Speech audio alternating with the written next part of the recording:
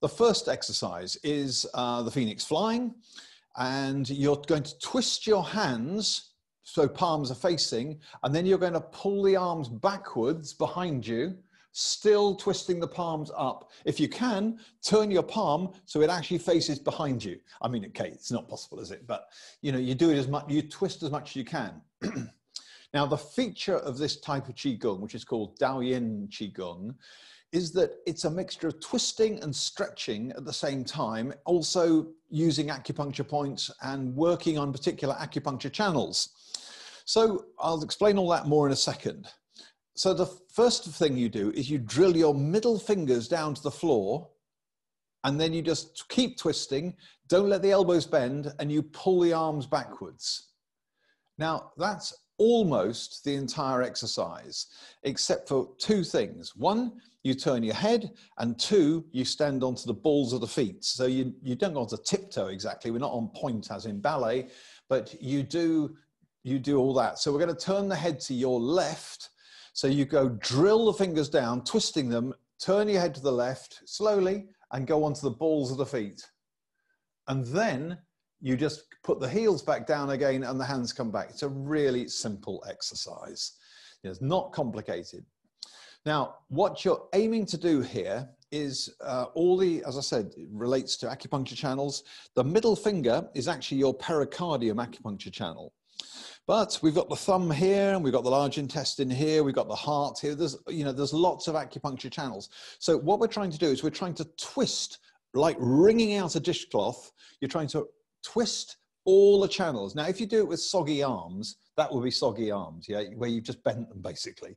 And you try doing that, sure, you'll get a twist, but the twist kind of finishes there. So we're actually trying to finish the twist, well, actually a bit further than where I'm pointing, but you're trying to finish the twist there, let's say, for the minute, okay? So forget the tiptoe thing and just drill your fingers downwards off the middle finger, and then twist, twist, twist, twist, twist. Keep stretching fingers downwards so it feels like it's going right up to here. Yeah, both sides. Okay, that's what you need to do. Turn your head as well. There's another reason for that, which I'll get to in a bit. And tiptoe, another reason for that as well. Oh, balls of feet, not tiptoe. Okay, so here we go. We're going to do one to the left, one looking right. Okay, so twist, look left, breathe in. And then breathing out, back you come, and relax. Okay, and the other side. Push down, twist, look right, and breathing out. Okay, so we're not doing this. Watch me from the side. One. We're not pushing the body forwards. You're trying to keep your spine pretty much upright. As you do that, you do the twisting, your spine stays upright. You go onto the balls of the feet because in the sole of the foot here is an acupuncture point for the kidneys. So in effect, we're opening up the kidney point in the feet.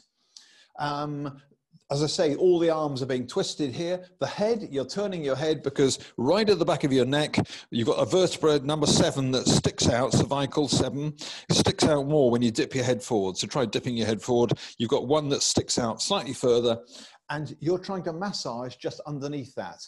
In acupuncture terms, this has got, it connects all the channels in the upper body together, in effect, you know, to make a bit of a shortcut there. There's rather a lot more to it. But what you're doing is you're massaging that joint, which connects the arms together. Right, here we go once again. So we're going to do 3 of them on each side. So here we go. 1, breathe in through the nose. Breathing out through the nose. Breathing in, twist, extend, balls of feet. Breathing out.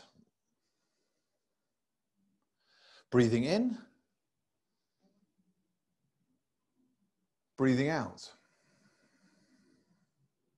And breathing in.